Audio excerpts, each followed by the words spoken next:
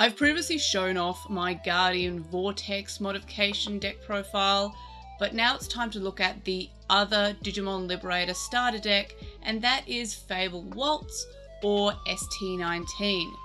Now, this deck I've done a little bit less in terms of modifications compared to my Guardian Vortex deck, which is the one that I run at locals whenever I'm there, or basically whenever I play Digimon. This deck is one that my best mate plays. I lend him this deck every time that he comes to locals with me, and he does enjoy it, and it's kind of like an easier deck to play compared to what I've done with my Guardian Vortex deck. This one is more just like the two ST19 starter decks smushed together and then adding in some of the EX7 cards and the promo cards that are released around that time. So let's get into it, and there are a few additional modifications that I'm thinking about doing, and I'll mention them at the end. So in terms of our egg deck, I can never decide. So I've got 3 of one and 2 of the other, that being both the Kiaramon from EX7 as well as the Kiaramon from the starter deck. Both are pretty good. I do have just more of the EX7 ones because I like the art more. They're sort of similar. One just gives you your opponent's negative 2000 DP during your turn for their security Digimon, which is pretty handy. And then the starter deck one has the draw 1 when attacking if you have another Digimon, which is pretty cool, especially because sometimes this deck ends up playing a little bit like Rookie Rush, only if I don't get enough of the level 6s out. So that's pretty good as well. Lots of card draw to help you kind of filter through your deck so you find the pieces that you want. But I just prefer the negative 2000 DP to the opponent's security Digimon. But just me. And a lot of the cards in this deck have that same inherited effect. So even though only one card in this has jamming, it's almost not super necessary because a lot of the time the security Digimon have significant debuffs anyway. Onto the main deck, so I have 2 of the starter deck Junkmon.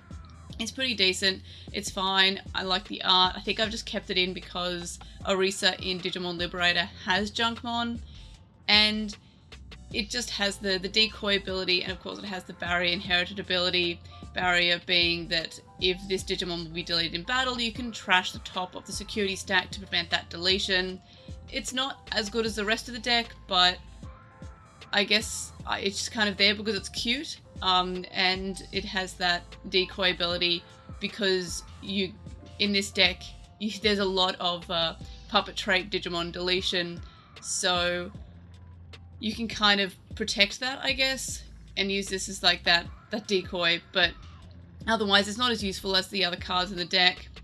Next we have all the Shumons. We have the EX7 Shumon, which is the evolution cost reduction Shumon, and again we have the inherited effect of getting the opponent's security Digimon down a little bit by 3000. Next we have the promo Shumon. I'm running 2 of these. I probably would up it to 4 and then just get rid of the Junkmon, but I don't know. I think I only have 1 more coming, so then I'll be like 1 short of having the full playset of the promo Shumon. So this is the one that on play, 1 of your opponent's Digimon gains security attack -1 until end of their turn. Pretty decent, but I don't think I like it as much as I like the promo Shotomon? No, Terramon in my Shoto deck. But that's just me. It's still fine, but it's not as... I don't like it as much as I like the Terramon version of the promo.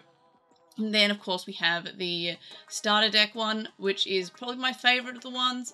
It is the searching one, so on play you reveal the top 3 cards. You get 1 with the puppet trait and 1 with the Liberator trait among them into the hand. Same story as what we have for the Terramon from the starter deck. It's probably my favourite one because I do like getting that search out there, just because sometimes I may not have a good hand, and the same sort of thing applies to the Terramon Vortex deck. Next we have our level 4s, which are mainly Shushumon. I don't have any of the promo Shushumon, which I do want to add to this deck if I ever get my hands on them. So this is just kind of what I have at the moment. So the EX7 Shushumon is the one that is same as the EX7 Galemon, that if you have one or fewer tamers, you may play an Orisa from your hand without playing the cost, similar to the Galemon that lets you play a Shoto without playing the cost if you only have one or fewer. And again, we have the same inherited effect of the security Digimon debuff. Next we have the starter deck Shumon, or Shushumon, which is the one that you can play a cost of 4 or less from your hand if it's destroyed from security. That's pretty decent. It's got Overclock, which of course is the mechanic for this deck, and it's for the whole Shumon evolution line, and that is at the end of your turn, if you delete one of your tokens or other puppet Digimon, this Digimon may attack the player without suspending. Super decent. I do like it. And that's kind of when all the inherited effects come into play because of this Overclock ability. Because you're wanting to attack every single turn if possible, but you don't necessarily want to risk your Digimon, especially if you're already sacrificing one of your Digimon in order for it to have that Overclock. Next we have jamming to Bukatmon. As I mentioned earlier in the video, I don't really think jamming is super necessary for this deck on the basis that all these inherited effects almost give it jamming anyway. Obviously not really, but they debuff your opponent's Digimon enough, and if you have enough of those inherited effects, you don't really need that jamming ability because most of the time they're debuffed enough that you'll win anyway. But it is nice to have a Digimon with just jamming, and then you can just kind of play it. Like, you can hard play it if you want, or you can evolve to it for 2. It does have the inherited effect of barrier, so you can not delete it by trashing the top of your security. I don't really like barrier. I mentioned it with the Junkmon, but sometimes it's a little bit risky to just... I'm going to save this Digimon by trashing my first security, unless you really, really want your Digimon to stay there, I suppose. But most of the time, it's not as useful as the other cards in this deck. Then we have Chaperamon. So all my level 5s are the Chaperamon. This is the EX7 one, which is the Overclock one. And when you Digivolve to it, you may play one level 3 Digimon card with a puppet trait from your hand without paying the cost. So pretty decent. I like it. I think I prefer the starter deck one though. Even though I do like how it has Overclock, because I do like it having that mechanic. The starter deck one, when Digivolving or on play, one of your opponent's Digimon gets minus 3,000 for the turn. And if you've got 3 or more Digimon on the field, you increase that DP reduction by 3,000. So you get minus 6,000 on a Digimon. That's pretty decent, especially if you get this out early enough in the game and they've only got something with 6,000 or less DP. You can delete it. That's pretty cool. I do like that. So I do prefer that, but it does have the fact that it doesn't have the Overclock ability. And in terms of their inherited abilities, they're both the same. If this Digimon would leave the battle area other than any of your effects, you can delete one of your tokens or puppet trait Digimon so it doesn't leave. And that's pretty useful, especially because you'll have your level 6 on top of it, obviously to have that inherited effect. And maybe you don't want to lose your level 6, so you get to sacrifice a token or a puppet to save it. So the level 6s are all Syndrillmon because I'm boring. EX7 one has the Overclock trait, of course. They both do. And this one has start of your main phase or when Digivolving, you may play one familiar token, and the token has 3,000 DP, and on deletion, one of your opponent's Digimon gets minus 3,000 DP for the turn. And when attacking, one of your opponent's Digimon gets minus 6,000 for the turn. That's pretty good. You effectively get to board wipe if they've got a pretty low DP field. That's cool. Do like that. And of course you get those familiar tokens. Though I think I still prefer the starter deck one just a little bit more. Hence why I have 4 of it rather than just the 2 I have of the EX7 one. So this one still has the Overclock ability there. It has blocker, and also when Digivolving you may play the 2 familiar tokens without paying their cost, and it's the same token as the other one does. The only thing that I prefer the EX7 one for is the fact that you are consistently getting more familiar tokens. You're getting one each turn, except with this one you're only getting the 2 when you first digivolve to it. So I do like the fact that you're getting more and more tokens, but I haven't found that particularly too useful because of all the abilities that play level 3s. And I can just sack a level 3. It tends to be pretty worth my time to do so. Then of course we have Digimon Liberator, which you can reveal the top 3 cards, and you reveal something. You take one that has Liberator from that revealed pile, and then you can play a 3 cost or less from your hand without paying the cost. I have this in my Vortex deck. Pretty good. You can play that, and then you can play your Searching Shumon, so you really can get a bunch of cards that you want, or have a bit of a look if you're missing any specific pieces from the deck that you'd want in play. Next up is one of the more newer cards. It's Future Potential, and you choose one tamer. You may play one Digimon card with the same colour as this chosen tamer with the play cost of 3 or less from your hand or trash without paying the cost. This is useful because you're effectively getting a 3 cost for 2. That's pretty cool. It has the security effect of you can play one tamer from your hand without paying the cost, and then you add this card to your hand. It's pretty good. Next, of course, we have the physical training, which is just the yellow version of the training. Top 2 cards, add 1 yellow card from among them into your hand. Rest goes at the bottom of the deck. It has the delay ability of reducing your evolution cost by 2. And of course, the security effect is you just place it in the battle area. Next, we have Wonder Stomp. Again, it's kind of similar to Future Potential, except you get to draw 1. You get to play a level 3 Digimon card with Puppet Trait from your hand without paying the cost. Sometimes I'm like, maybe I prefer this to Future Potential. They are both very similar anyway.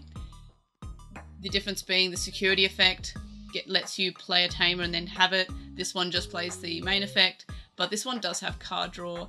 So I only have it as a one-off. I think I had it as a two-off, and then I removed one of them for my extra Future Potential. There's that. And I'm just realizing, I think I actually put a Vortex Resonance in this deck, but I can't remember what I removed for it. I think I removed 1 physical training for a Vortex Resonance, but I'm not 100%. But that's a very new addition anyway. Then we have the yellow memory boost, so reveal top 4 cards, add 1 Digimon card to your hand, place remaining cards at the bottom of the deck in any order, then place the card in the battle area. The delay effect just gives you 2 memory, so that's kind of fine. Next we have our tamers, so we have 3 of each. The EX7 Arisa lets you have if you spend the Digimon when one of your puppet Digimon die, you may play a level 3 puppet into play without paying the cost. That's pretty good, especially because a lot of the times you are deleting your puppets, so you can delete 1 puppet and then get another one back. That's pretty decent, especially with things like when you're sacrificing to either Overclock or the Chaperamon inherited effect. That's pretty good. And then of course we have the other Arisa, which is the one from the starter deck, which is your memory setter, and it also gives you the ability to give a puppet Digimon rush, which means that it can attack the first turn that it comes into play. That's pretty good because a lot of the time you're playing a lot of babies into play, and you can just attack each turn with them if you so choose. Again, it's risky, but then that's why you have this. So if you attack with a level 3, the level 3 dies, and you have this Arisa and a level 3 in your hand, you can tap this and then you get another puppet in play, which you can then feed to the Overclock ability. So I do have a few things that I kind of want to add, but I'm not 100% sure on.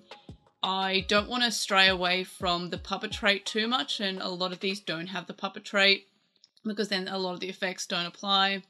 First, there's the reinforcing memory boost. So it's nice to reveal the top 2. 1 goes to hand, 1 is a new security card, and it does have the delay effect of giving you 3 memory, but it is a 6 cost, so that's the only reason I haven't put it in the deck, because that's kind of rough, but basically the security recovery is pretty nice in general.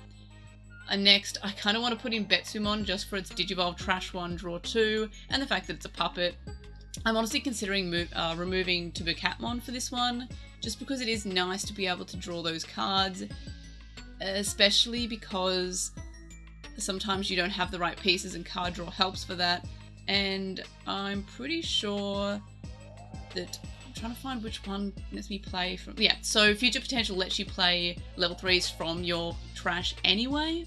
So the trashing one, you might just choose to trash a puppet level 3 and then you can play that. So you've got that option.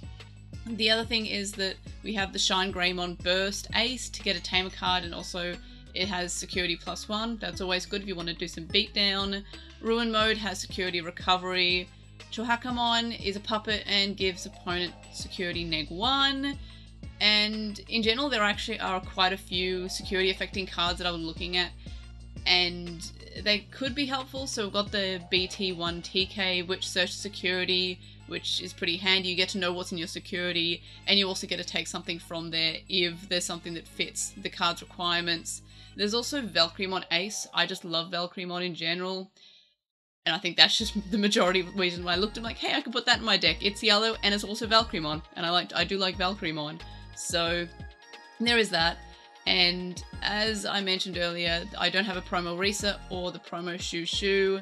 The former is nice to have to get a Shoomon out and play, and to decrease the evolution cost, and the latter because it gives jamming to things, or it has jamming rather, and that's pretty decent as well. The promo Risa is more or less just the same as the promo Shoto, which you play it and then you can play a level 3 from your hand, which of course if you have a starter Shoomon, that's a good one because it plays for free, and then you get to search, or not search, but reveal the top 3 and then take 2 cards effectively, which I do a lot with the Shoto deck now that I've got the promo Shoto. So that is pretty handy. And of course the latter has jamming, which is the promo Shoo. But again, I don't have either of those, so they're not in the deck. And then lastly, it's kind of like in a lot of green and yellow decks, and that is Cherubimon Ace. It seems just like a nice to have, looking a lot of these yellow or green decks. They do run this. I kind of want one, but I also kind of want one for my Terriermon deck as well. But that just happened. Let's just see what that happens if I ever get my hands on one, because they're surprisingly pricey for an SR. It's not a secret, it's just an SR, but I guess they're kind of used as a good thing, just as a nice to have a one of. So yeah, that was my deck, which yes, I do call my deck silly names. So this one is Fable Christoph Waltz, because he's one of my favorite actors. And yeah, that's basically all I have to say.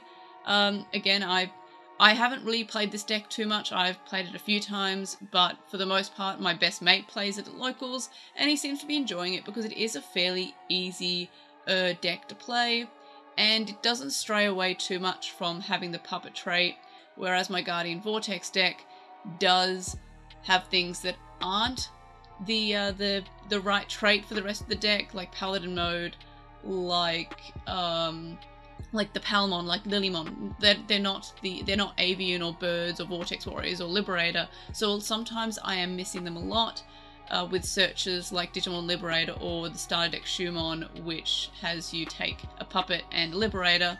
In my Guardian Vortex deck, sometimes I'm revealing those 3, and they're all like the plants, so they're all like Palmon or Lilymon or Paladin mode, and then of course I have to bot deck all 3 because neither of them apply for what I'm looking for. So yeah, this one hasn't really strayed away as much as the Guardian Vortex one, but yeah, that's all I have to say about this deck. Similar to the Guardian Vortex deck, I'll probably be doing an updated one when EX8 comes out, which is January, so stay tuned for that. But for the moment, this is what the deck is. I'm not sure. I think I might actually add the reinforcing memory boost just to test it. I'd probably take out the yellow memory boost or one of the yellow memory boosts for it, but it's just the 6 cost is rough, but the recovery is nice, so I might have to test that one. The other ones are kind of like ones that I'm not sure about. Betsumon, you might take out Taboo Catmon for it. One last thing before I finish off, a lot of people do run this as a chess deck with all the Pawn Chessmon and those evolution line cards. That is valid and so super cool, and I've seen it and it does go pretty well, but I wanted something kind of unique, so I'm doing it my own way and trying to make it my own deck. But it's yeah, I'm still not sure about these one-offs, so let me know in the comments if you have any questions or suggestions. Let me know those in the comments. Like this video for my inability to make normal names. Subscribe if you haven't already. If you have subscribed, tell your friends, tell your neighbors, tell your enemies, and of course, I'll see you in the next video. Bye!